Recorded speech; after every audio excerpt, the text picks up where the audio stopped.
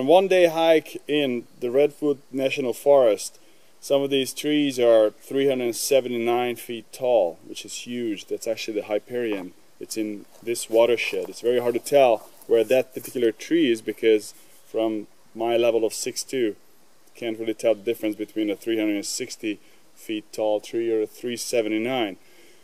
But certainly when you stand around something that's 2,000, 3,000 years old, I mean, it's just mind-boggling. It makes you appreciate nature so much. The beauty about this place, they only discovered it in 1962, and it takes literally a day to hike in. So not so many people came here that you still have a real sense of how this forest must have been a long time ago.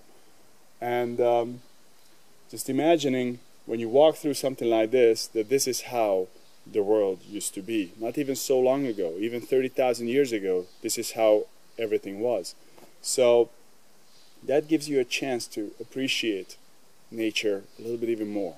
So if you have a chance to go anywhere off the grid, even for just one day, it doesn't need to be the Redwood National Forest, but wherever you have a chance to just get away from roads, get away from Wi-Fi, internet, electricity, even just for one day, it makes a heck of a difference.